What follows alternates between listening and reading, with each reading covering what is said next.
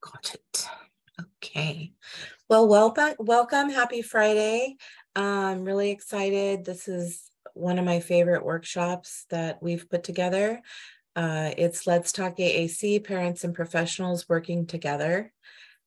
I am Laura Martinez. I'm the Assistive Technology Program Manager. Good morning. I'm Elizabeth Ortega, Assistive Technology Coordinator at TASK.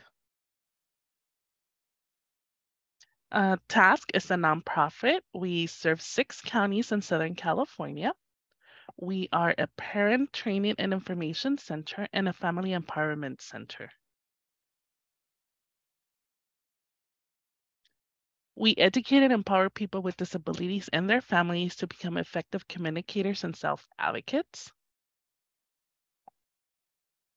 Our disclaimer: TASK staff are not advocates or attorneys. We do not provide recommendations, legal advice, or suggestions. Our family support specialists offer peer-to-peer support, information, and options to parents of children with disabilities so they can become informed members of the IEP and work collaboratively with schools. Our family support specialists help families understand the special education process by providing one-on-one phone consultations, virtual IEP consultations, and review of documentation. They also offer assistance with letter writing, a variety of educational webinars, support for military families, information, and resources. Within our tech center, we offer a variety of assistive technology webinars, individualized online appointments that are 1 hour long. If you're looking for specific apps, websites, Chrome extensions for your children or your clients, feel free to schedule an appointment with us and we'll show you what we have in the areas that you're looking for. We also offer assistive technology consultations, clinics. Under our AAC services, AAC is Augmentative and Alternative Communication. We have Project Communicate, in which we offer a free 1 hour AAC consultation, virtual consultation with our contracted speech language pathologist. Let's Talk AAC is our AAC trainees of 4 webinars, this being one of them. Tech Connection is our online social and life skills group for ages 14 and above. We have a lot of information and resources in assistive technology. Tech Bits is our monthly assistive technology focused e-newsletter. If you're not receiving and would like to receive it, please visit the website on the slide, plug in your name, email address, and you'll start receiving it the following month. Feel free to contact either Laura or myself if you're looking for assistive technology or have specific questions pertaining to your child or clients. These are our email addresses.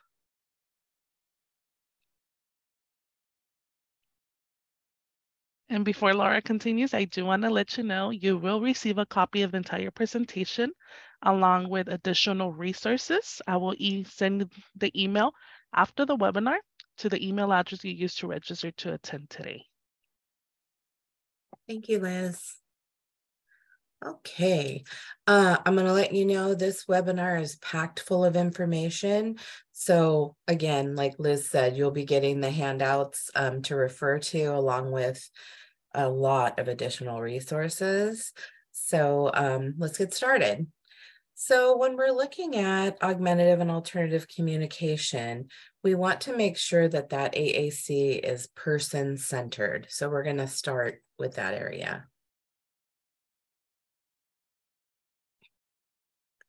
So I'm going to start with this quote that I love.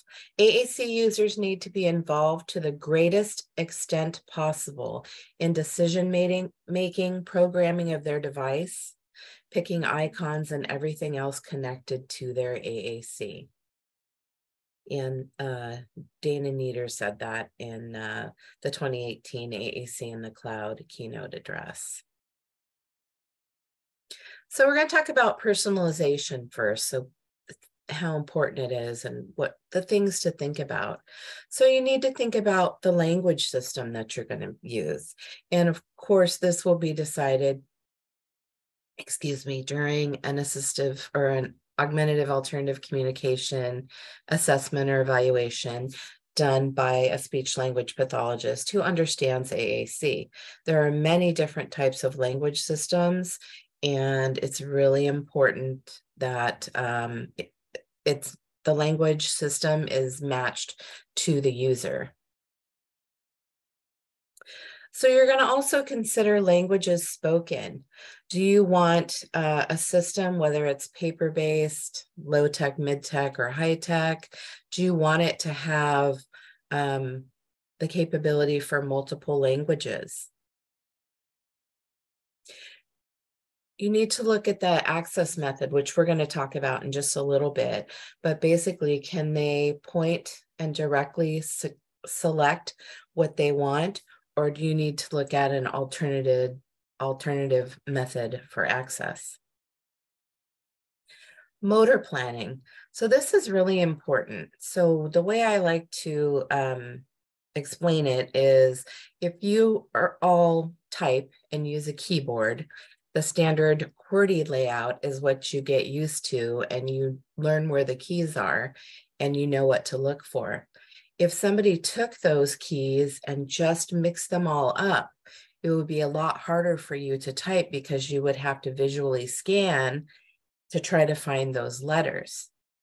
So I'm going to talk a little bit more about this later, but motor planning is super important, because you want your go-to words, your core words, your words that you use all the time, to be in relatively the same location. So that becomes rote, you just automatic. Otherwise, trying to scan and look for a word can be really frustrating and, of course, take a lot of time. You want to make sure you're adding user-specific words and phrases. This can, of course, be super important. Well, for all ages, because you want to have things that they need to say. You want to have things they're interested in, topics they're interested in. And one of my favorite buttons, or things that I believe should be on every system, is something different. I want something different. I don't want orange juice or water. I want something different, or I don't want this activity or that activity. So adding things like that. Making sure the icons reflect the AAC user. So many of the vendors, thankfully, are adding different icons that more genuinely reflect the AAC user. Nationalities, skin colors. We have one here in a wheelchair. There are many with mobility devices. Gender. There's all different things that are important, in not only the icons, but the voices as well. Using actual photos versus icons. Many people do just great with icons. They relate that this is a cookie just as well as this is a cookie. But sometimes when you're starting out, somebody may prefer or be more drawn to actual photos. And when we're talking about actual photos, those can be of specific people or places or desired activities. So here we have a little girl jumping on a trampoline. One of my favorite things when we're starting out in AAC or any kind of activity, even visual schedules, if you're able to take pictures of them doing that activity, especially for kiddos, a lot of them really like to see themselves doing the activity. And then when you're talking about specific people, maybe you're talking about someone's grandpa, and maybe their grandpa doesn't look like any of the icons. Maybe they want an actual picture of their grandpa. So just things to think about. Another thing that's really important is the communication setting. So where are they going to be using this AAC? Obviously anywhere they need to talk, but is going to be home, the workforce, school, out in the community. Hopefully all of those things. Also why, which seems like, but obviously for language functions, requesting, protesting, informing, but also maybe for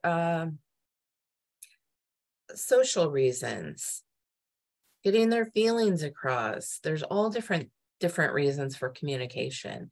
And then you need to look at what kind of vocabulary you'll need.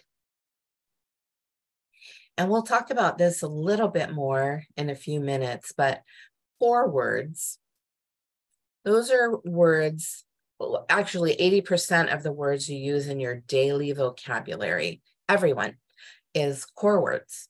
And those are words like I, do, want, stop, put, go, like, things like that.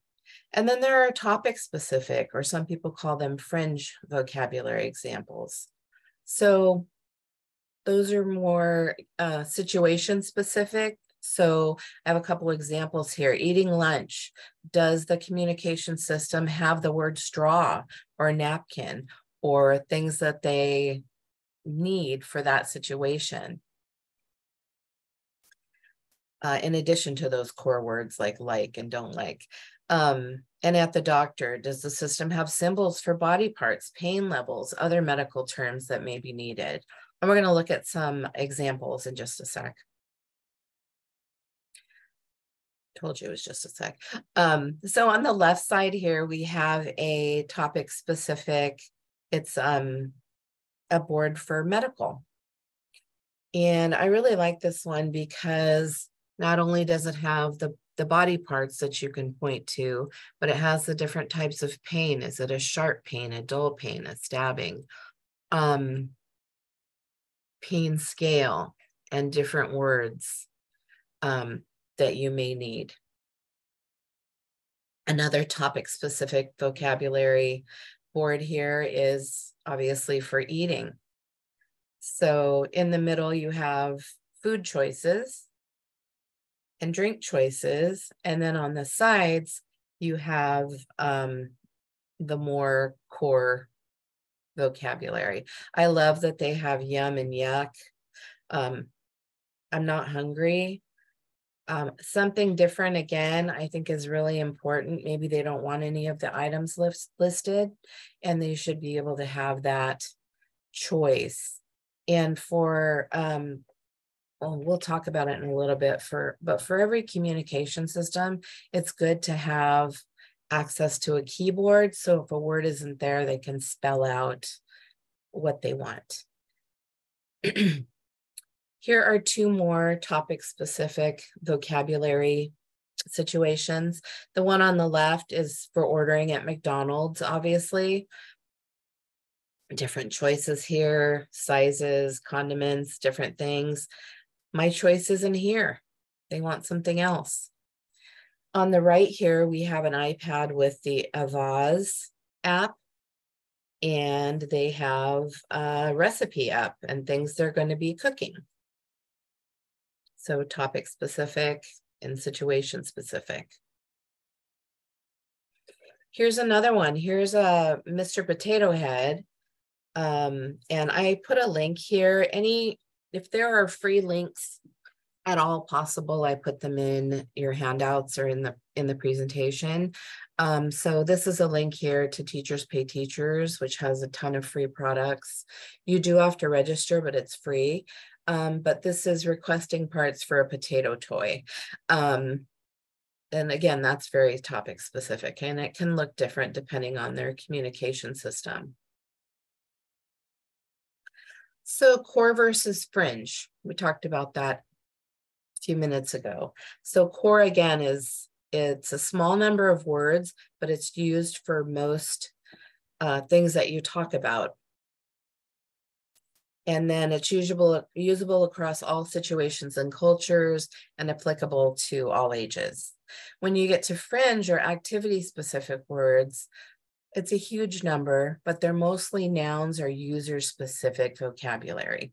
So our example here is, can we go to Starbucks to get a latte? And here's our core words in green and our fringe words in red. Excuse me. So here are just a couple examples of core boards. The one on the left can be downloaded here at this link. AAC Center, which is on your long list of resources that you'll be getting, has a lot of free boards that you can download. This is one with high contrast symbols. And then the one on the left is a standard core board with your words that you're probably going to use throughout the day, many of them. And you'll have links to download lots of core boards. So really quickly, I wanted to do a short activity if you guys are game. So here's a core board. And I want you to type in the chat, how many 2 to 3 word phrases can you make with this core board? Bonus happy points for 4 or 5 word phrases. But if you guys would type in the chat and give it a shot.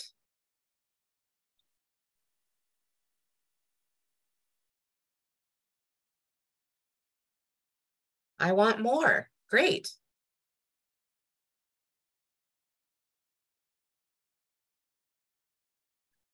That's right on the first line there, right?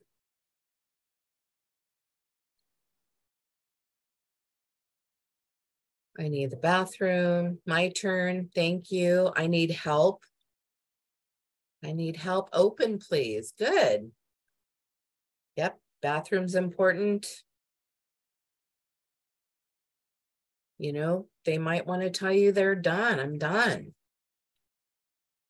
I want to go goodbye. Yep. Get me out of here.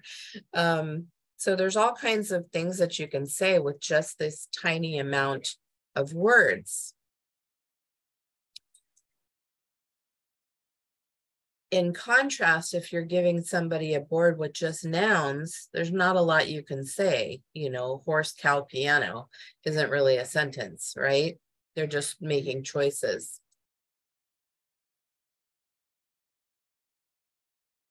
Great, thank you guys.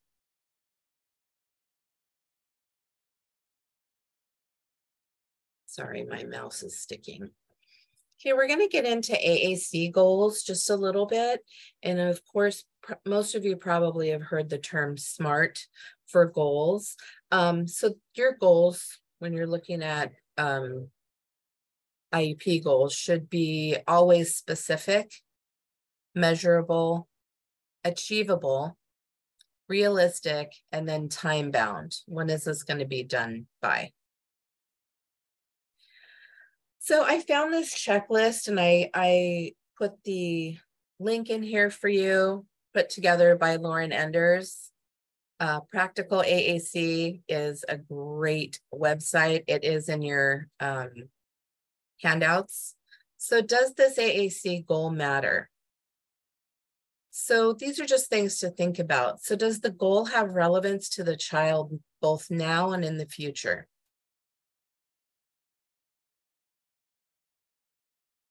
Is the purpose of this goal clear to both the child and the instructors?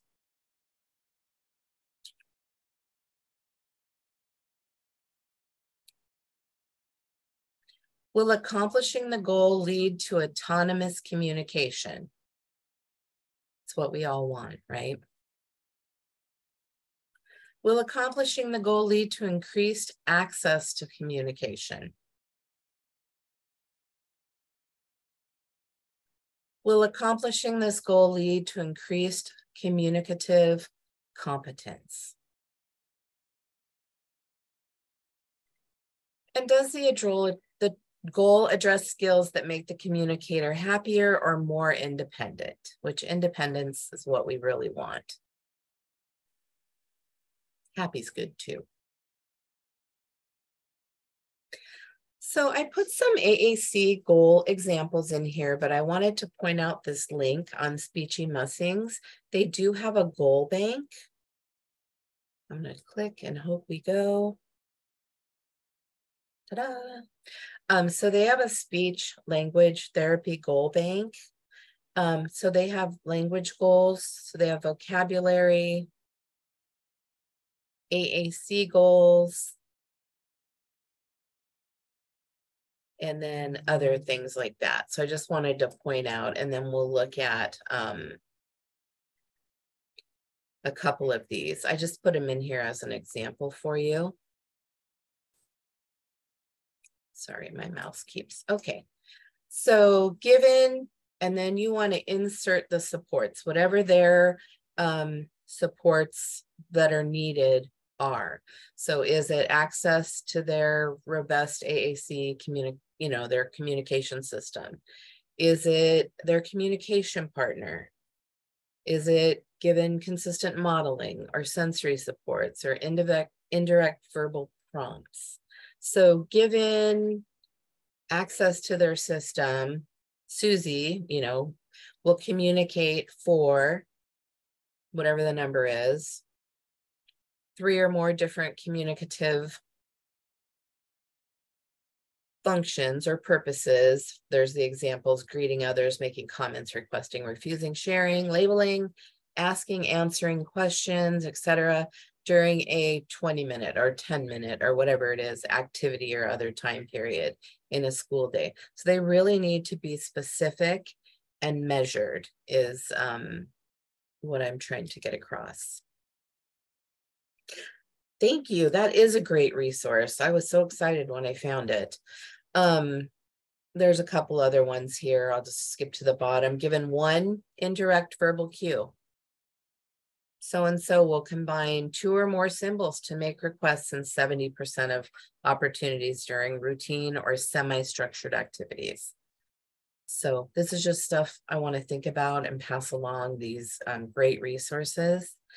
Now, here are 2 forms that really help, especially for not only for the whole IEP team, but especially for whoever's implementing the AAC or doing even the AAC assessment. So the first one is very simple, short and very simple. It's again got that SMART across the top, goals for AAC, and it's just a fillable form. And again, I do have the links here for both of the forms. What do we hope to achieve and why? We're going to work to reach this goal by when? And then what steps are we going to take to help us get there? So what are our objectives that are going to lead to that goal? And then who's going to be involved in this step? And then you're going to check it off, whether it's been accomplished or not. And then there's notes for a progress check. And this was actually by a company called Cough Drop, and they have tons of great resources. The other one is called the DAG2, and it's actually by Toby Dynavox, which is an AAC vendor. And it is quite an involved form. It's huge. I won't go through the whole thing, but it does take you through. Let me open and see how quickly or not quickly it will open.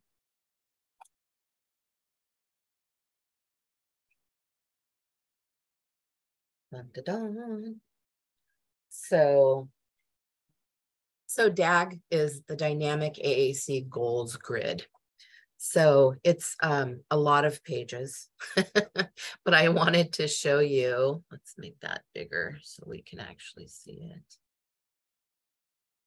Okay, so it takes you through, starting with the ability level. Are they emergent communicators, emergent transitional? And it goes through understanding, expression, social interactions, literacy, and other things. I don't want to get you guys seasick from scrolling. And are they context dependent? Are they transitional independent? So after ability level, and what I love is you can just check and write notes. It's a fillable form. So it's really, really a long form, but it's very, very, very detailed. So I have the link there for you to both of those. So AAC etiquette. From working with friends over the years, AAC speakers, I've learned a lot. A lot of these things are are available online, the etiquette, but I went through and I asked of two of our adult AAC users what was the most important. So talking to the user, not the device or the person with them. This happens a lot, and you really want to directly communicate with the person.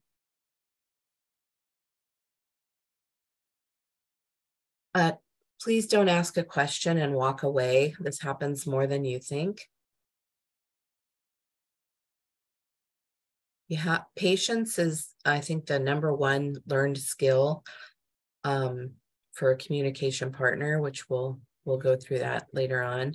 But just be patient and wait for them to compose what they're trying to do.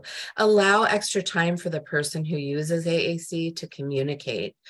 Be aware that communicating with the device or with the system takes longer than actually speaking with your voice. Be patient and listen respectfully. Don't ask quick fire questions.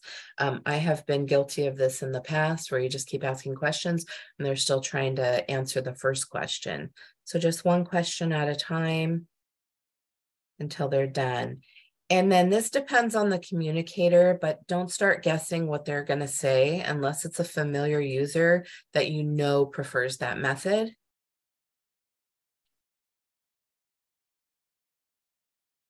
Being honest, letting people know that you don't understand what they're trying to communicate. This can be with someone that's using any kind of communication system, someone that's speaking to you with a speech that's maybe dysarthric. You need to be honest and communicate and just try again. Keep trying until you figure out what they're saying. Presuming competence, I'm sure you guys know this, but avoid talking down or talking unnecessarily loudly. I've seen this and heard from my AAC speaking friends over the years that people tend to shout at them, and their hearing is typically fine. So not everyone that has a speech impairment or who's in a wheelchair has trouble hearing or understanding what you're saying. And then respecting personal space. Please don't read over their shoulder or try to anticipate their questions unless there's someone who prefers that method.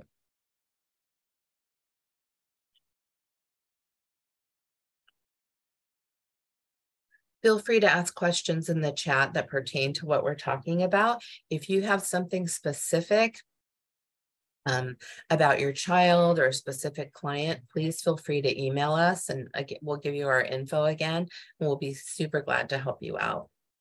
So talking about collaboration, I liked this team. Together, everyone achieves more. So collaboration leads to continuity. And obviously our common goal is individualized, person-centered AAC for each communicator.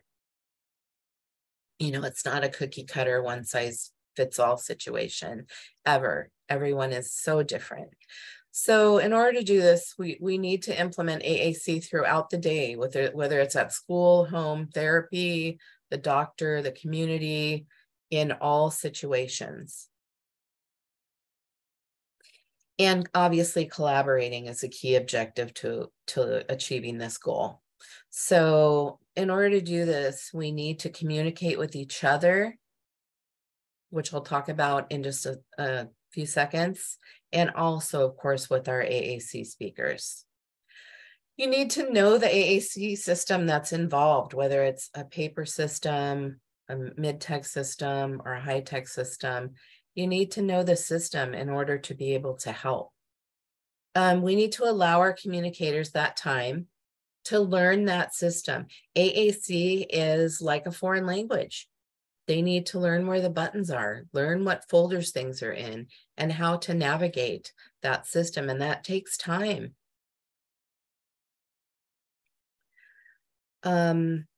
Allow our communicators time to learn that system. Like I said, it's really, really important. Make sure we're all on the same page regarding goals and objectives. And I'll talk about ways to do that in just a minute. And then using similar methods for teaching, implementing, and opportunities to learn is important as well. So as a team, talk about that, try to decide, come up with a plan, and this is how we're going to do this.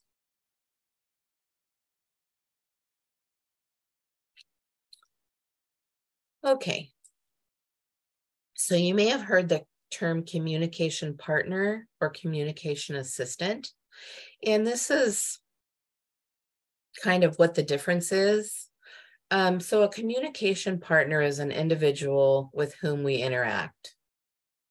So that's basically any of us. I'm talking to you, or whoever I'm talking to is my communication partner, and vice versa.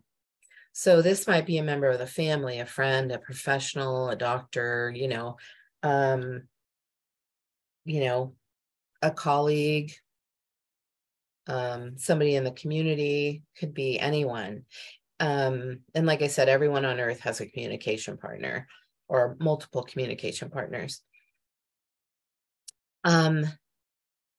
Partners, as the word indicates, you're equal in that interaction. You're having an interaction in whatever way you communicate, and you're going to respond appropriately to that AAC user's messages. You're going to talk to that AAC user, and that role does not change over time.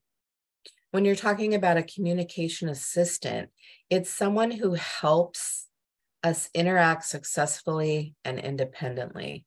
So often a paraprofessional or an assistant, if the AAC user is a student, or a familiar person like a family member or caregiver, could be that communication assistant.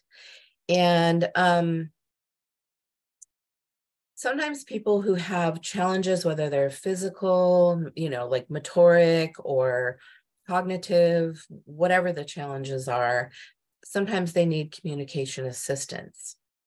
They're typically people who are familiar and trained on the communication system, and they are there to support the interaction only. So they might be someone who's going to help support their hand to help them type, or there might be somebody to point at where the icon is, things like that. They're going to help that AAC user produce appropriate messages, might be prompting, and that role is hopefully going to decrease as the AAC speaker becomes more independent. So neither talks for the AAC speaker, both give the AAC speaker a chance to be as independent as possible. So we're going to watch 2 videos, and then I'm going to have you comment whether you think they're a communication partner, a communication assistant, or both.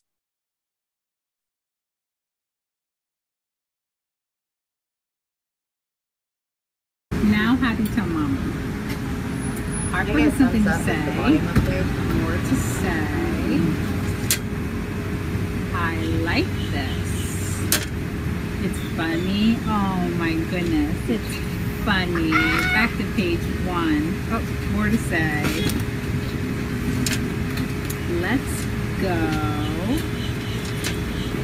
Turn the page.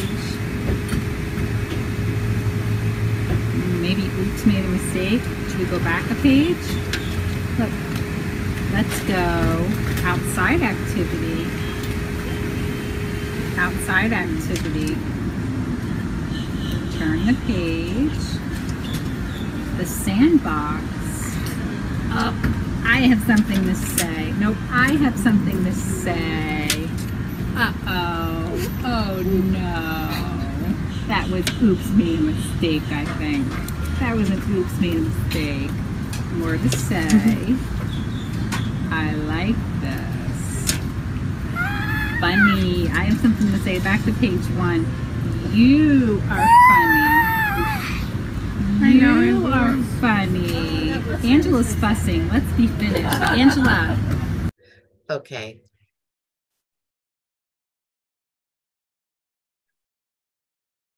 So Was Harper's mom a communication partner or a communication assistant or both?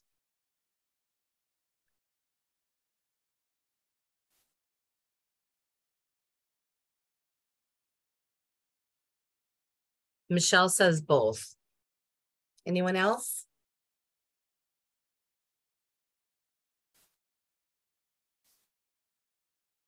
Rocio says both. Maya says assistant. Ashley says assistant. Partner.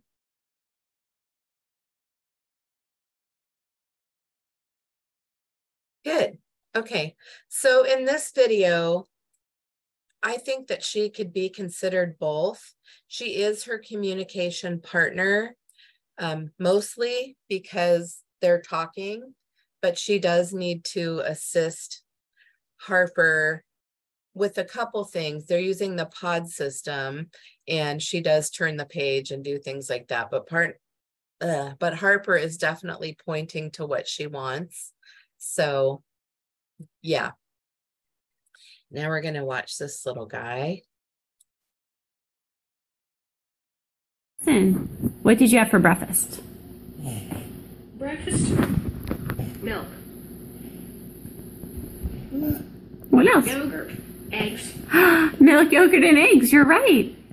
You're right. What are you going to have for supper? Yeah, you can kind of say it now, can't you? Food. Mac and cheese. Now, how come you're going to have mac and cheese? What do you have to do? Can you show me on there? I need help. Potty. You have to go potty, and then you can get macaroni and cheese, huh? What are we going to do after you go potty? I need help. Wash my hat. Yeah, we're gonna Dry wash. my hat. We're gonna wash and dry your hands. Pick me up. Yeah, and we'll pick you up and help you get on and off the potty. Put me down. Yeah, we'll clean it. Tie my shoe. Okay. Okay, what about this guy? I think it's, whoops. Gosh darn it, what did I do? Okay, I think it's a little more clear on this one. What do you guys think? Yeah, definitely a partner. She's asking him questions and he's just jamming on his communication device and answering them. Yep. Good. Good. A lot of times those lines can be blurred and that's okay, especially with beginning communicators or people who need support. But yeah, you guys got that, definitely. So being a supportive communication partner, these are just kind of tips. You're in this together. Communicating with someone who's using AAC is that shared responsibility. And again, that first step is being prepared to change your communication style to achieve that, the best interaction with the person you're communicating with. And then appreciating your partner's work. You know, communicating verbally is easy for most of us. Communicating on an AAC system involves learning a lot of new skills and it does take time. So respect the effort. Maybe they didn't say the sentence exactly right, but you got the gist of it, or even just the effort to point to, even if they hit the wrong button, they're trying. And then setting the stage. This isn't always possible, but if possible, try to get rid of the background noise and reduce glare on the device. Sometimes with the higher tech devices, when you're outside, the sunshine can be brutal and it can be really hard to see the folders and the words that you're trying to use. And then this is the most important thing. Again, I'm going to stress this because boy, I really had to learn this the hard way. Wait, and then wait some more. So I like statistics. An average verbal communicator can easily say 150 words in 1 minute. An average AAC user can produce about 15 words in a minute. So that's a huge difference. So just keep remembering that communicating on a device takes time, or any kind of system. and just be prepared to slow down, slow the pace of that conversation.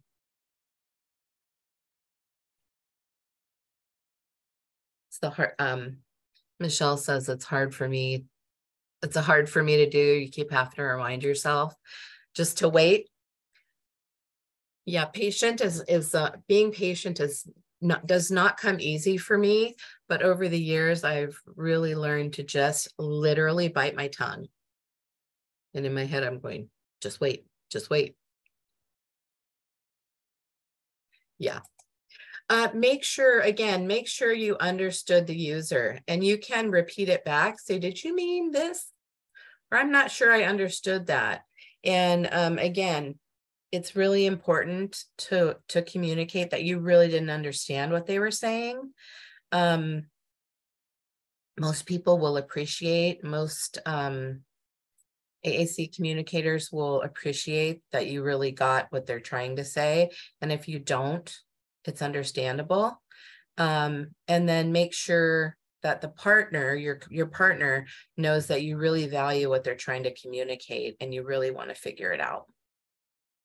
And then you want to focus again on that person. Try not to focus on their technology or other things. Really try to focus on them. And then ask. If you're not sure if they have something to say or need more time, you can just say, do you have something to say, or do you need more time to think about that or to write that down? And then don't be afraid of the device. Add in fun icons, delete things that aren't helpful or you're never going to use. I say you can't break it. I mean, when you're programming the device, you can't break it. Obviously, you can break it if you throw it down in the street or roll over it with your car. But I wanted to point out this website, aphasia.com. It's a company called Lin Graphica, and they have such great information and resources. Again, that's on your handout as well in the resource section, but I did want to point that out because it's really a great resource. This is more of a reminder or something you may not have thought about. Again, I got this from Cough Drop. So when you're talking about listening, you want to do whole body or active listening. It's much more than just your ears. You want to, of course, your ears are important, but you want to make sure when you're talking with someone and you're trying to support that AAC user, that obviously you're listening, but also smiling, biting your tongue and not talking while they're talking. Obviously focus on them. Listening with your hands is primarily about what they're not doing. So you don't want to be scrolling through your phone or doing other things. It's just focusing, talking to someone like you would anyone else, because that's exactly what it is.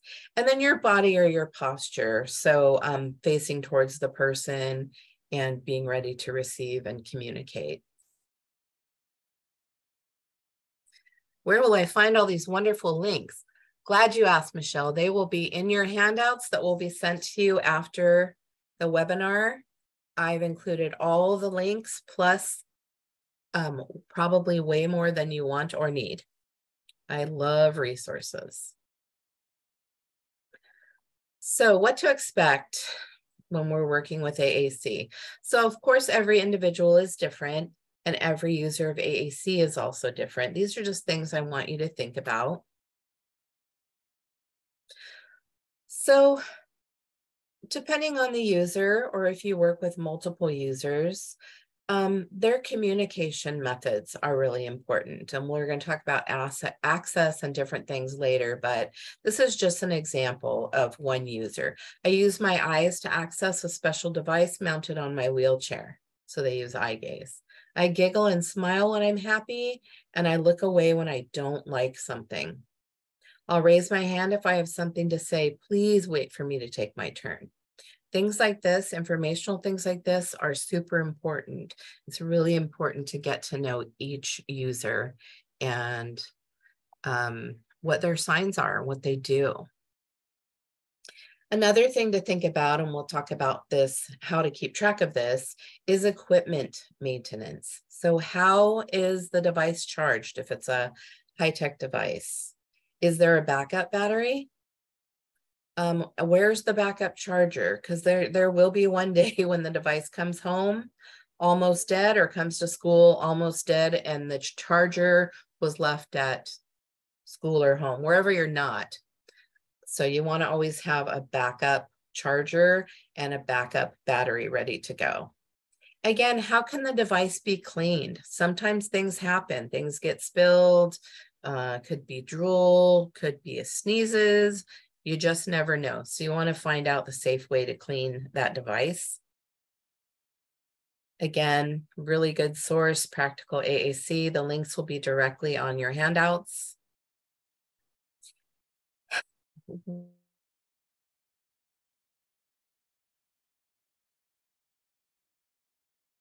What to do when something goes wrong. So if it's a high common errors that I can fix easily with quick reference guides or problem solving, you may need to discuss or have a plan on.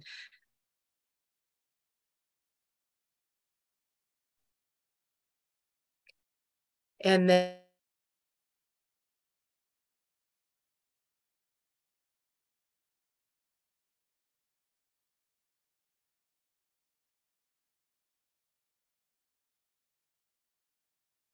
always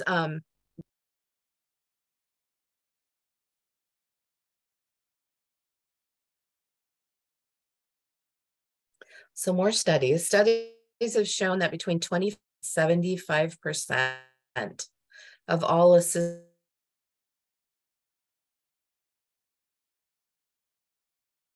3 years. And here are some of the reasons.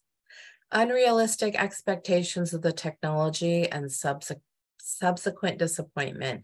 I always try to tell people when we're talking about or showing them technology that this technology is a tool. It's not a magic wand. It's not going to cure or fix everything. It's a tool. So realistic expectations are important. And then if the device is not adapted to optimize its fit for the user, this happens a lot. It's not generic, it's not cookie cutter. Communication systems especially need to be fit to that user. And then also the technology needs to be adjusted according to changes in growth over time. Limited or on. Please know when you have an AAC or AT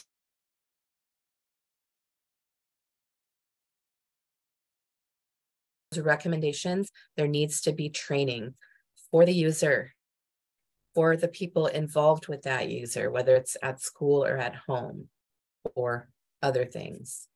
And then because lack of knowledge of how to use the device leads to that. I don't know how to use it. It's over there.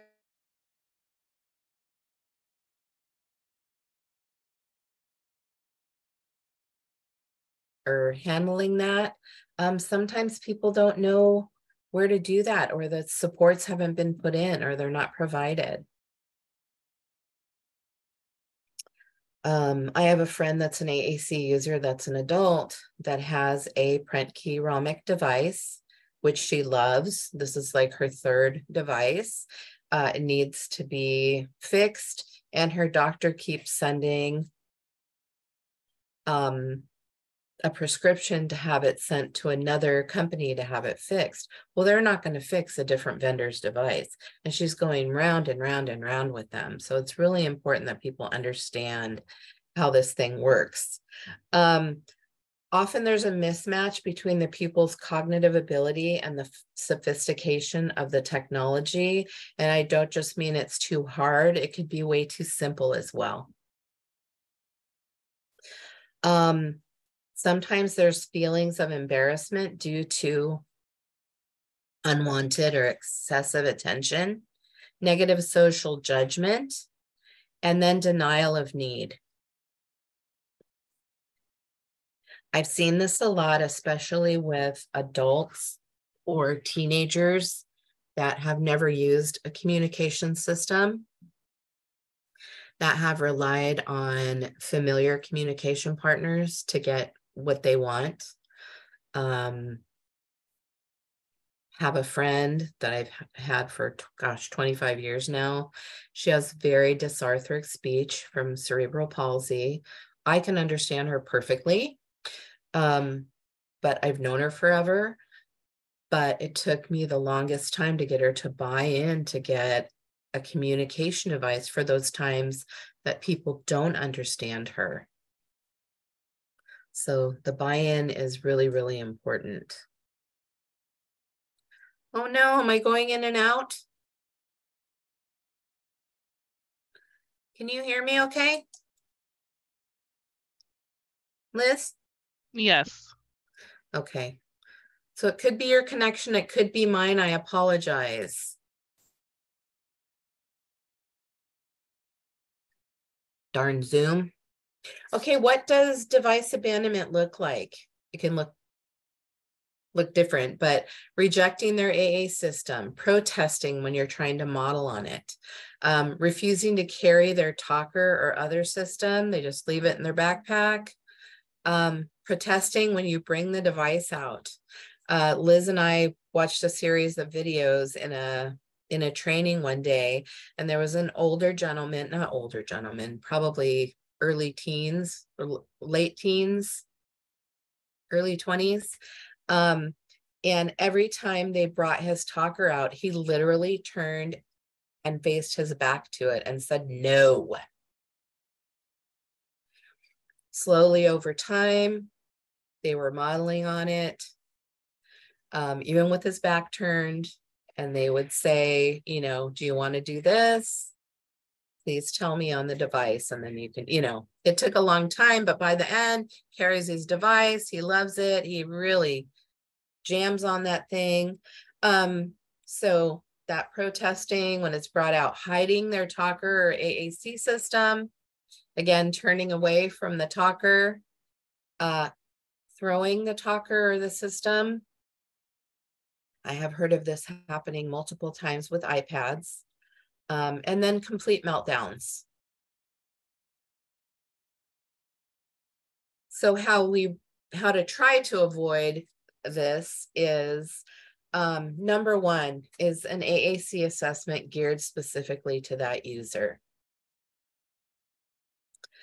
You want to involve the user or the speaker and ensure that they're actively involved in the selection process.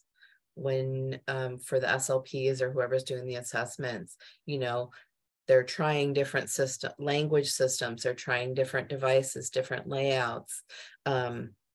Really important that you have that user's input as much as possible. Understanding the environment in which they're going to be in and ensure compatibility in that environment. Setup, orientation, training for all team members, including all of these people. And then regular communication between team members. I think this is really important. And I'm just going to give you a few ideas. And maybe if you have other ideas, I'll have you put them in the chat. These are just examples here: emails, communication log, team meetings, things like this. So who is on Team AAC? So Team AAC can be quite a big group of folks. In the middle, of course, is the AAC user. That is the center. And then on the family side, you might have caregivers or parents or other people. School partners can include many people: your AAC support, your classroom aide, your teachers, classroom peers. And then from both sides, family and school, you have all the therapies: speech, OT, PT, behavior therapy. There could be many more, but lots and lots of people with the AAC user at the center always. So here's just some ideas for team communication and meetings. just for people within that team. Of course, in person, Zoom, phone calls, emails, group text, communication logs. Our speech language pathologist told us with one of her students that they actually communicate through the user's device. They have a button that they program, tell what happened or what's going on, and they just keep editing that button, which I thought was a great idea. You want to have clear team responsibilities. I did include the link for this collaborative teaming matrix. It was put out by the Bridge School, their transition program. Yours may look different, or you may want to create your own, but I think it's really important that you have, and this is just part of it, that you have and identify who's responsible for what. Otherwise, you get a lot of, well, I thought you were going to do it. So who is responsible for charging the device? Well, maybe at school, it might be the para, and at home, it might be a parent, or whatever that looks like. Who's going to troubleshoot the problems? Who's going to contact technical support? Who's going to back that device up, you know, regularly? Things like that.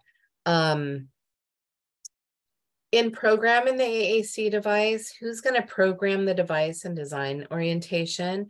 Probably your AAC specialist, but should have input from the user, from the people on the team. Who's going to identify the new messages to be added? And who's going to, I think this is a really good one, who's going to alert the team members to new vocabulary? So, hey, we added these things on today, and this is where they're located, that type of a thing. And then who's going to create visual supports? So here's just an example, and we have a few more of these when we get into implementation of a participation plan for teaching tools. In this case, it would be, of course, AAC. So just the different columns. So what activity or when are we going to use it? What equipment and tools are we going to use? So for this one, they're going to use a step-by-step, which is a single, like a button system, and a comment board. What's the student going to be doing? Well, they're going to greet their reading partner with the step-by-step. The paraprofessional is going to record the greeting on the step-by-step and make it available for the student to access. For the comment board, the student's going to use the comment board to say what they think about her breakfast or her lunch or whatever that is. And then this is how the adult's going to facilitate it. So things like this are really important too. And we're going to give you some of those tools in a bit. Whew, I know it's a lot. How are we doing? Does anybody have questions about what we've already talked about?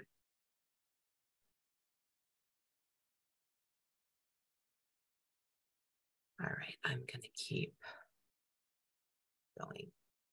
Okay, access methods. So depending on someone's physical abilities, you know, their motor functions, people might need something other than just pointing with their finger. They might need a head stick, a mouth stick, a light pointer, depending on them. And then they might have a different yes or no, a click, a head nod, things like that. So when we're talking about direct access, we're talking about direct selection, which can be actually touching, could be using eye gaze. You could be using a pointing device like a head pointer or a mouth stick. I'm going to show you a couple of those things in just a moment. But there's also indirect access for those who can't physically access things themselves. And we're going to show you partner assisted scanning. It's a very quick video. Yeah. All right, Kylie, what do you want? More? Stop? Go?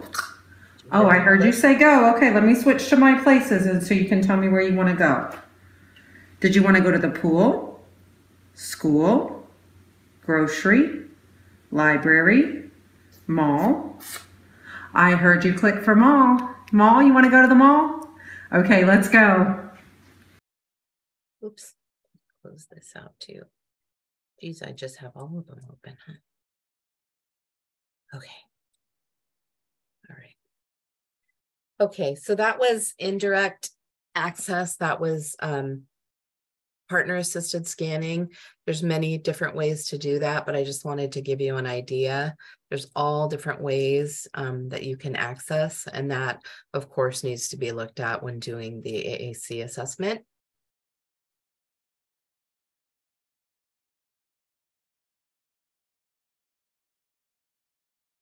Okay, Michelle, please email us and we'll try to see if we can help you out.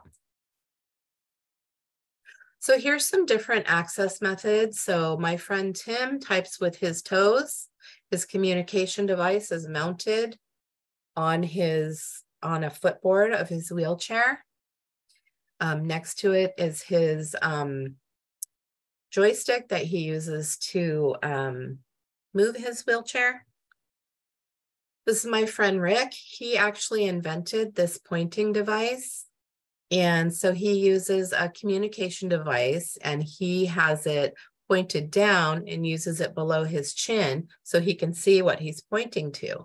But he's also an artist. And so this actually flips up and this changes direction and it comes overhead where he can attach a paintbrush and then he can paint with that.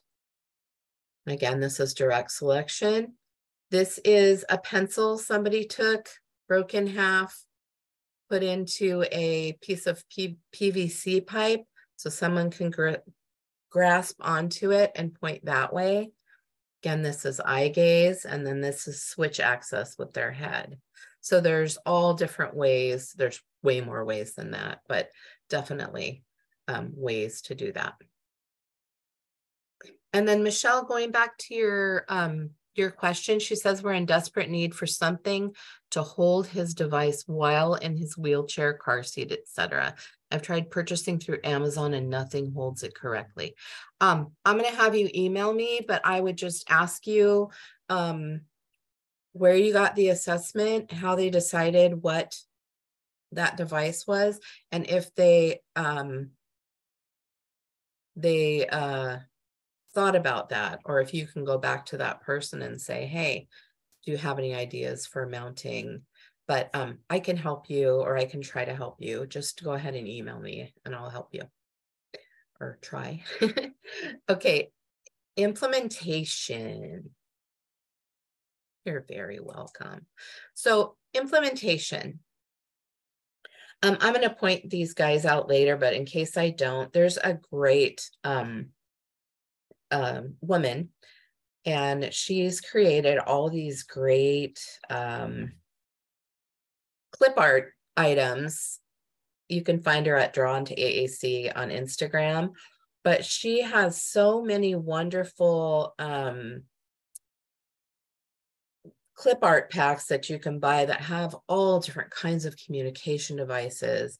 And she, for a fee, pretty low fee, will actually create personalized ones as well, which is really, really neat. So I just wanted to plug her. I think it's really cool. So looking at implementation planning. So in order to support students or people who use AAC and having them be successful communicators, implementation should be a dynamic process. So it should be ever changing.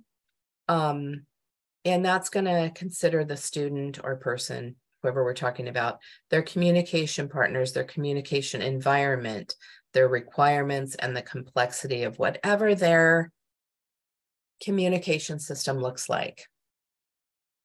So ways to support, I have student, but could it be a person too, should be reviewed often and changed as needed in order to increase that communication autonomy.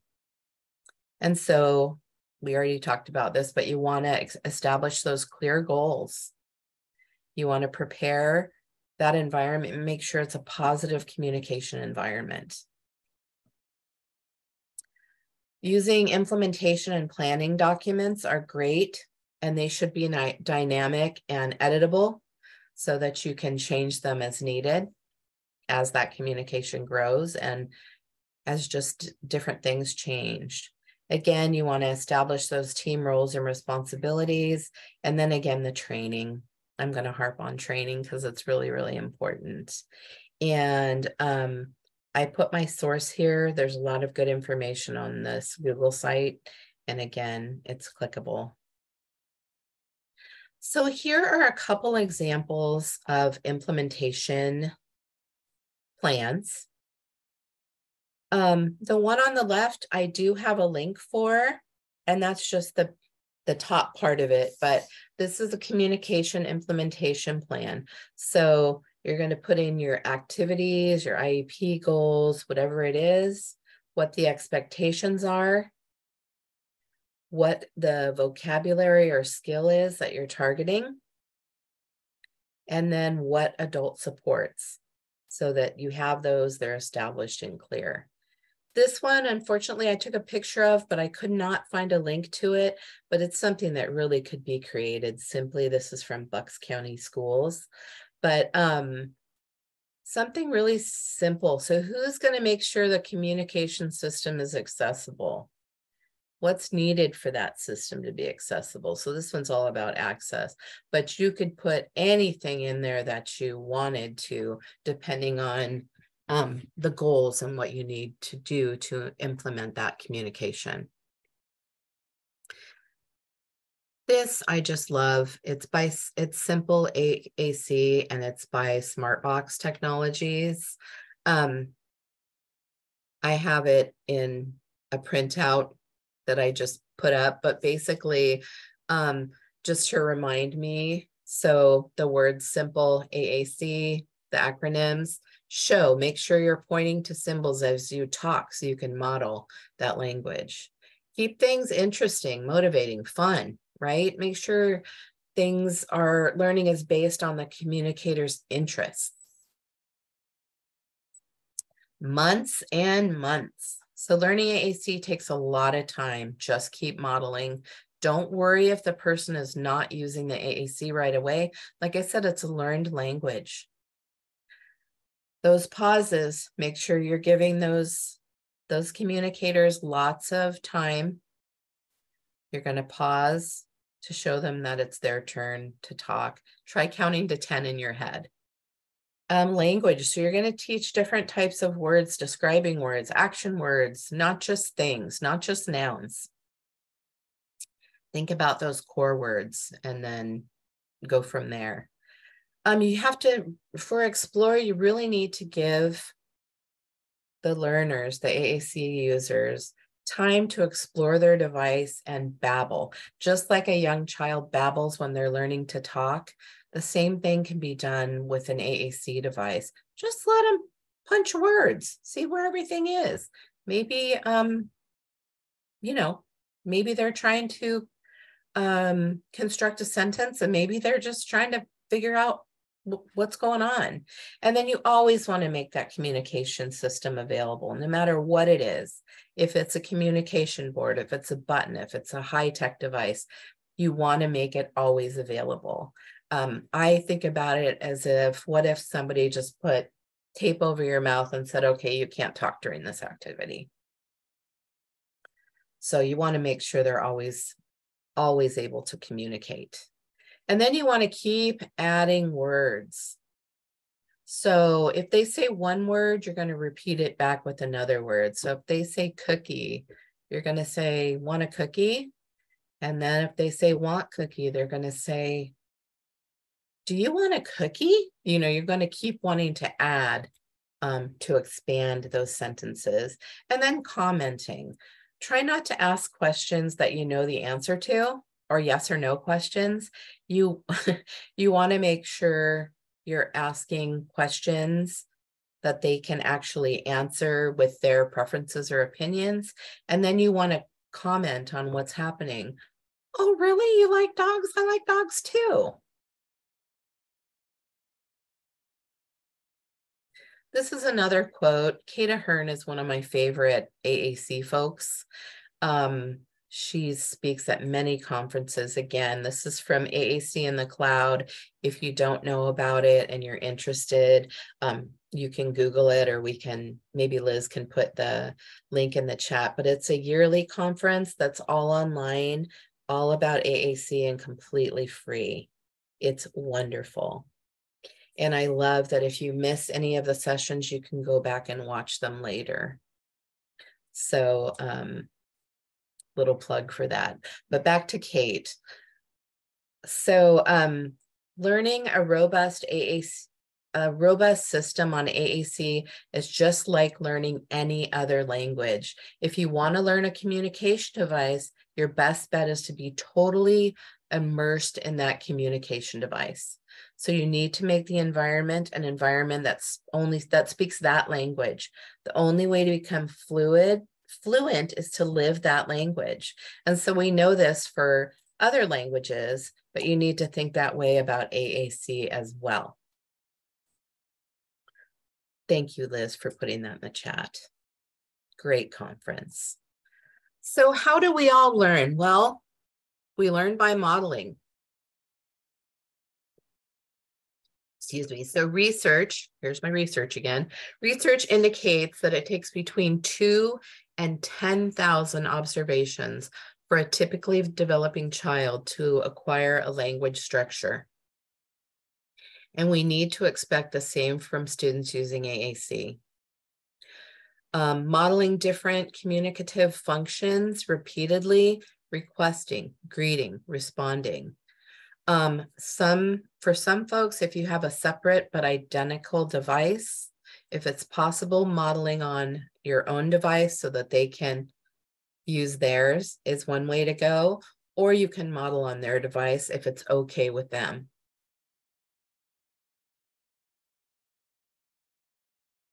So here's a little bit about how to model language. I'm gonna go ahead and start the video.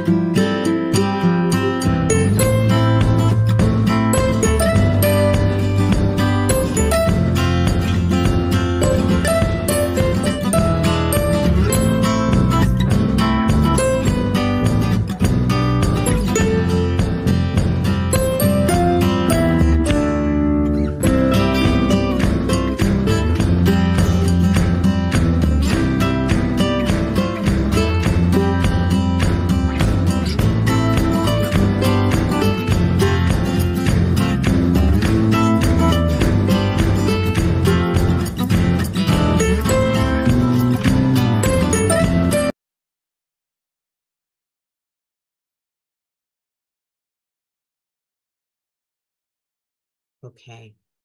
I like that video. So just ideas for modeling language. So here's another thing. So here's an example of modeling language with a specific topic.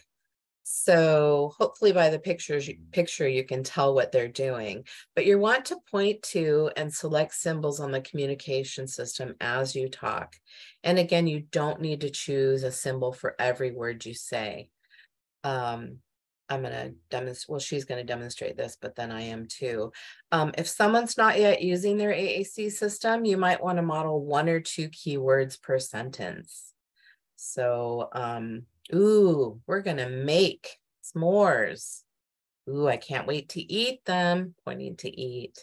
And then again, if someone's beginning to use their system, 1 symbol at a time, you might want to model 2 or 3, just a couple steps ahead. Hi guys, welcome to today's video. Today's video, we are going to talk about AAC and cooking. And so for today's cooking activity, we will be putting together and making some s'mores. So first, let's talk about what we need to make s'mores. We need graham crackers. We need chocolate. We need marshmallows. Yeah. We need sticks, or you can have like hot dog sticks like we've got. And we also need a fire to roast our marshmallows. What is the first thing that we're gonna do? We are going to put our marshmallows on the sticks, and we will go cook them over the fire. Okay, the video is kind of long. I just wanted to show you how she's pointing to one or 2 things at a time. So I don't know if you've heard the term, speaking of s'mores, if you've heard the term s'mores. S'mores is an acronym. And so I'm going to go through what the letters stand for. So the S in s'mores stands for slow rate. So you want to speak in a slow, not too slow, but a slow, clear manner, while at the same time pointing to or touching 1 or more of the words you say on the communication system, like she did. The MO stands for model. So you want to verbally speak while also pointing or touching to the words on the AAC learner's communication device or system. And imagine you're adding closed captions to a silent movie. So again, we're going to eat, s'mores. The R stands for respect and reflect. So when the AAC communicator or learner communicates something through gestures, vocalizations, behaviors, or any means other than their communication system, you're going to try to respect that communication attempt and reflect on their intended message by modeling a word or phrase to communicate the same message. Don't make them repeat. So you might want to say, yeah, we need graham crackers. Let's get the graham crackers, The other R stands for repeat. So you're going to use utterances repeatedly. So use words repeatedly, but with a variety to teach different uses and meanings of the word or the phrase. And then expand is our E. Build upon that AAC learner's communication attempts and be mindful that you don't overwhelm them. And S is for stop. Again, it's that providing that expectant pause and giving the AAC user an opportunity to communicate using their system. And again, you want to wait with anticipation for at least 10 seconds. Some people may need longer to compose a message to invite communication from that AAC user. processing what you have said, formulating a response, and initiating that response through their communication device takes time. If the AAC learner does not take a turn, don't require them to communicate. Just move on and resume the modeling.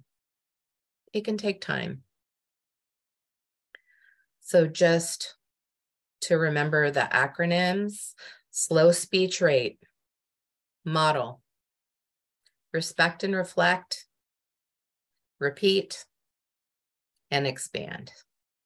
And and then stop, of course. And you've got your s'mores there.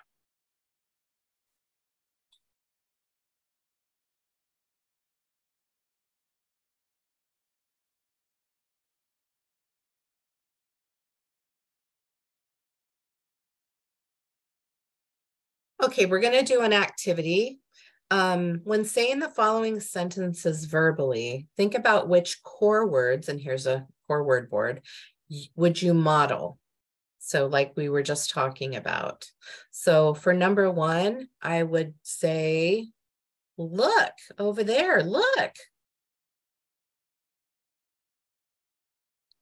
What about, do you want to go to the zoo? Can anybody type in chat what they would think you would be modeling on the core board?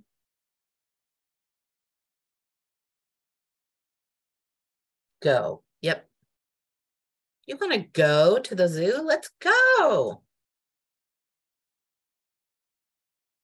How about, can you get that, please?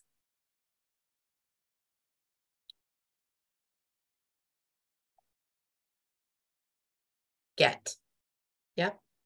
You could do get. You could do get, please. This please on here. Sorry, I didn't even notice. Yeah, get. Let's get it. Can you get it? Again, let's open your lunchbox. Can you open your lunchbox?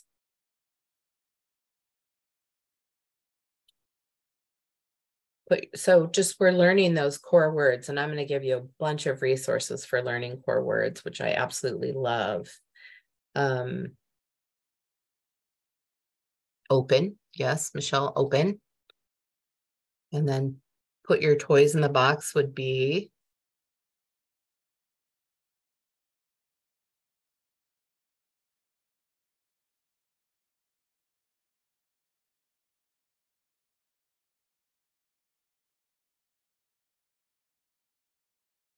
put in, right.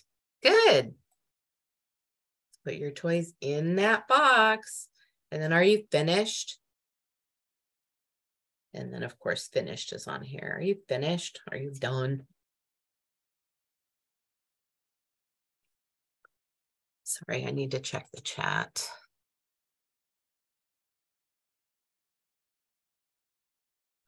Question, my daughter's school speech therapist and teacher won't use AAC to model despite my several asks and discussions. Their argument is she didn't even touch the device and made a sound. I explained to them how modeling and repeating sentence helps her to babble at home. They should use, but how? Okay. I'm going to have you ask you, that was a direct message, I'm sorry. Ask you to please email me, and we'll put my email address up and we can give you ideas, but also you can go back to your AAC team and make sure that the teacher is part of that group and gets that instruction for modeling. Thanks, Liz. So visuals, I'm big on visuals. If you can't tell, my student understands everything I say. Should I still use visuals? Yes. And that tiny bit says yes, but in purple. So visuals are really important for many, many reasons. So visuals are usually permanent. They're not like spoken words, which you just say and they disappear. They allow time for language processing. They can be used as cues, as reminders. And then they also really help, like here with the first then, they help prepare students for transitions or people for transitions. Visuals help people see what you mean. Visuals, putting visuals up in your classroom or your practice, they're going to help all students. And then, because they help with building that independence. And then visuals are transferable between environments and people.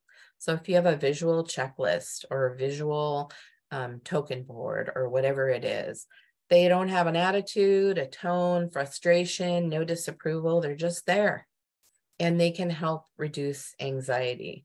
And with our AAC learners, they can really help when they're learning the symbols and things like that, to have visuals posted. They can even be of the actual symbols, whatever they are. So here's some visual support examples. You know, daily schedule in the classroom, washing your hands. Here's a visual timer, first then board, just all different types of visuals.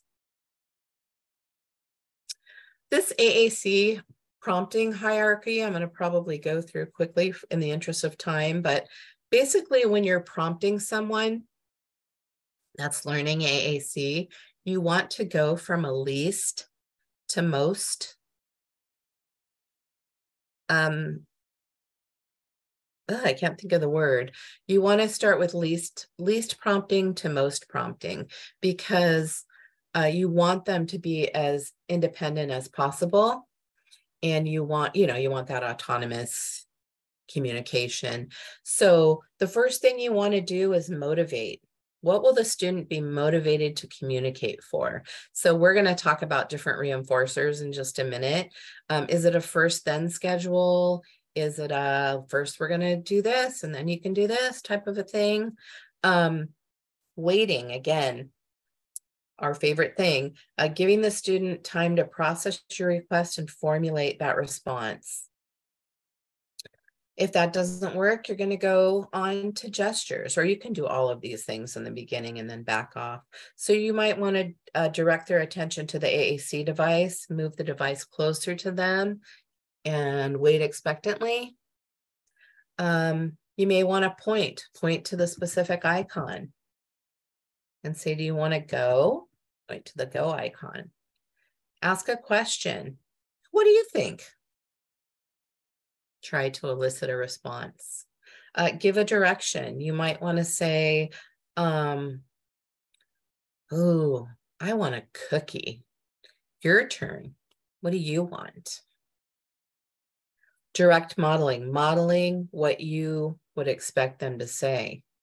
I think you might want a cookie too. Do you want a cookie? Or whatever it is.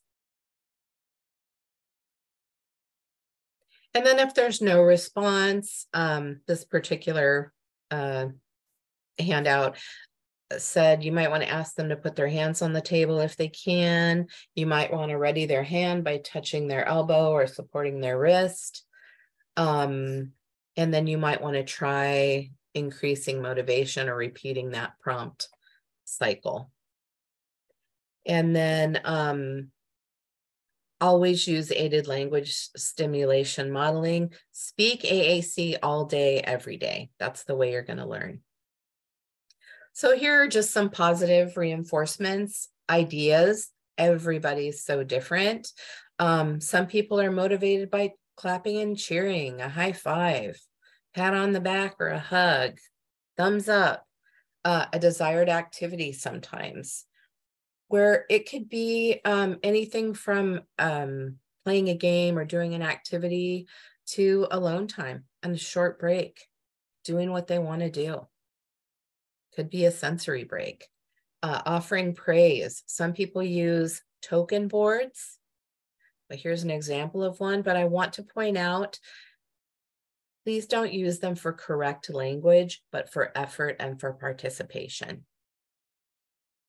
And then first then boards. You know what? Let's work on this and work on our language, and then you can play a game on the iPad for 5 minutes or whatever it is. Here's another token board.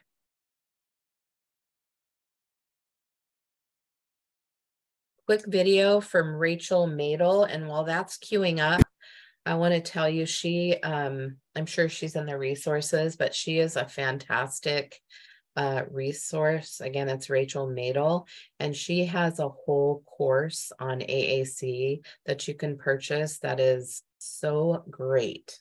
But here she is. When I'm coaching communication partners, I love to use the phrase, inspire, don't require. Children with complex communication needs spend most of their days being told what to do. Sit down, come here, don't touch. The last thing they need is a demand for communication. Instead, as adults, it's our responsibility to inspire children to communicate. If you think about what motivates us as adults to communicate, it's things that are interesting and exciting and weird and surprising and silly. Those are the types of activities we need to create for children because that's what will inspire a child to communicate in a way that's authentic and not artificial or scripted. My best sessions are the ones where kids are smiling and laughing from activities that are so awesome that kids are intrinsically motivated to communicate about them. It's in these moments that children learn the true power of language.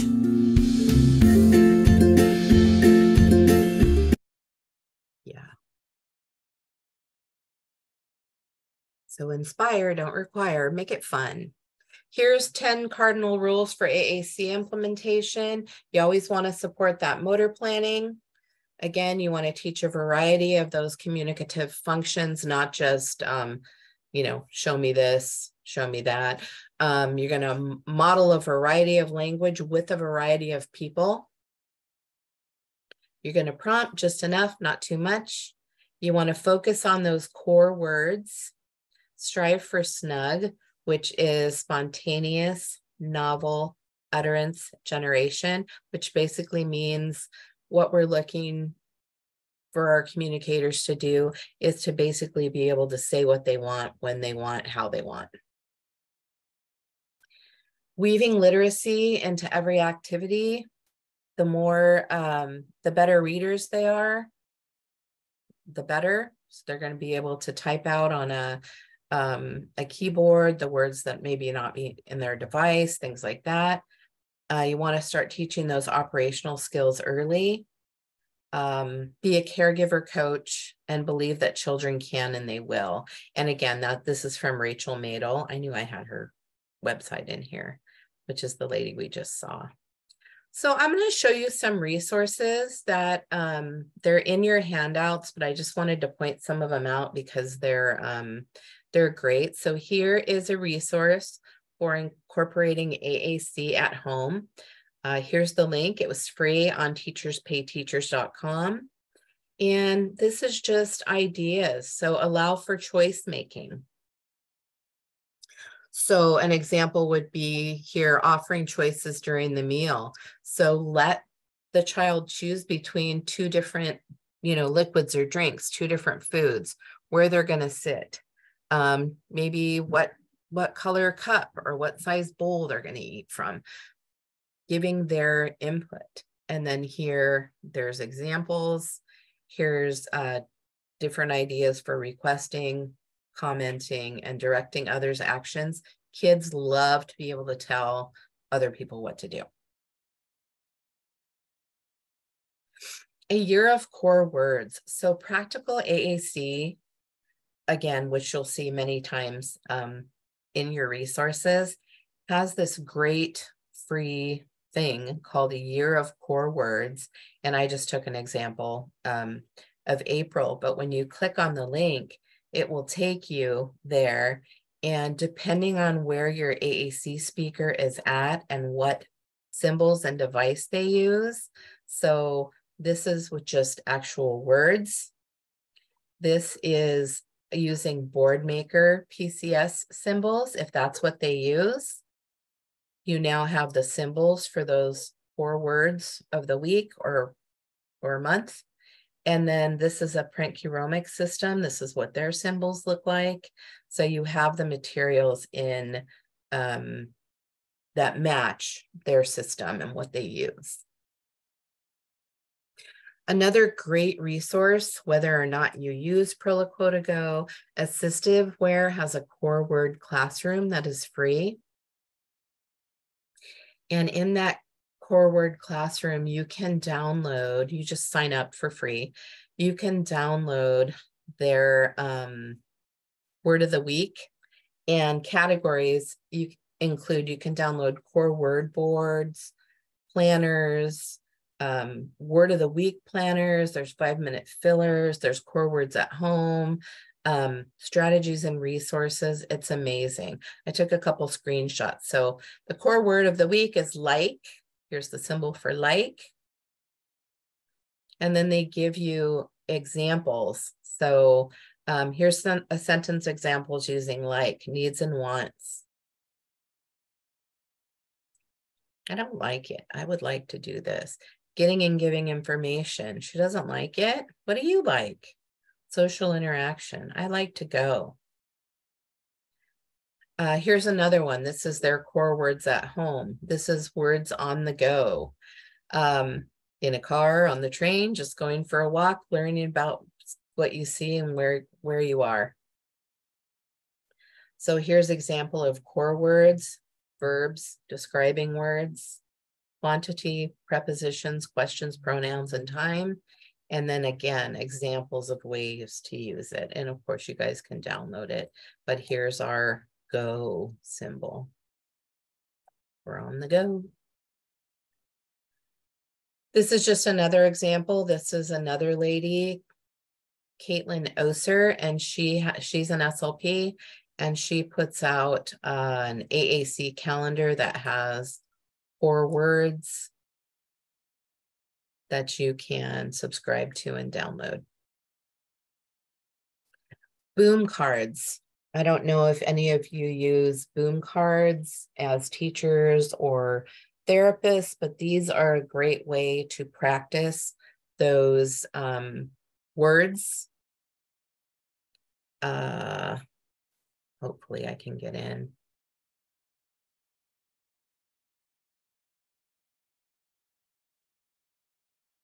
So you can subscribe to boom cards.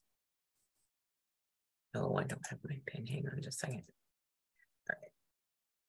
Just so you can see. So here's an example of one of the activities that you can do like with a student. So it's Bobby's birthday. He wants you to make your very own cupcake. So then you're working with the symbol and the word on. Put the wrapper on the cupcake. You do it. Where's the wrapper? Is it on or in the cupcake? It's on. Put the frosting on. So I just want to give you an idea of the example. And it just goes through different activities for distinguishing the word on from the word in. But there's all kinds of activities with boom cards. And of course you can create your own. I wanted to make you aware of this awesome lady. Her name is Amanda Hartman, and she has some great videos on YouTube. She works for Assistive Wear, which makes the Prolico products, but she tells stories in such an animated way, and she uses communication device and model so well. I just wanted you to be aware of her information because it's so great. If we do the boom card, do we use AAC at the same time? You could, but the boom cards are actually teaching those symbols. So you might want to just do the boom cards first, and then maybe try that same symbol on afterwards on your device, but you could do it either way. I'm going to have you, we have, along with the copies of the PowerPoint, we have a ton of resources that we're sending to you.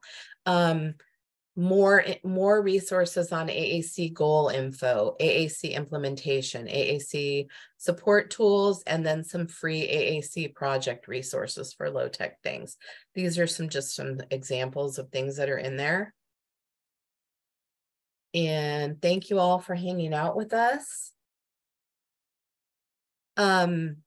We're glad to have you. I would like to ask you if you wouldn't mind filling out our webinar evaluation. And I would like to preface that with saying, if a question doesn't have anything to do with the webinar, please mark NA for us. And give me just a second. I think Liz is going to put the link in the chat. She probably already has. She did, because she's awesome. Here is our contact information. Feel free to email us. It's the best way to get a hold of us since we do work from home. Again, the website has great information, and also our YouTube channel does have our pre-recorded videos of our other webinars. And then I think somebody had raised their hand, but I can't see. Michelle, go ahead and type in the chat if you have a question. And then Liz, you can stop the recording while we answer questions if you want.